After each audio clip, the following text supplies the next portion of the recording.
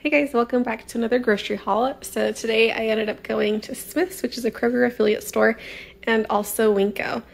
At Smith's, I picked most of my produce. So I had some green beans. These shrimp were buy one get one free at my store, making them $5 each or $10 for both.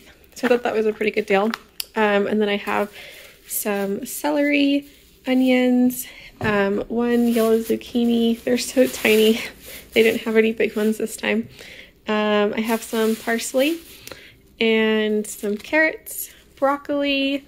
I have 2 zucchinis here, a lemon, a red onion, some sweet potatoes, a couple of grapefruit and pomegranate, and then I have a brownie mix and some dog treats. And I picked up this huge thing of dates because I've been going through dates like crazy, and then some almond milk yogurt. And then over at Winco, you guys know I love their bulk food section, so I got some hazelnuts, some almond flour, some gluten-free pasta, some tapioca flour, and then some more rice, and then these 2 sparkling ciders. All right, thanks so much for watching, guys, and I'll see you guys next week.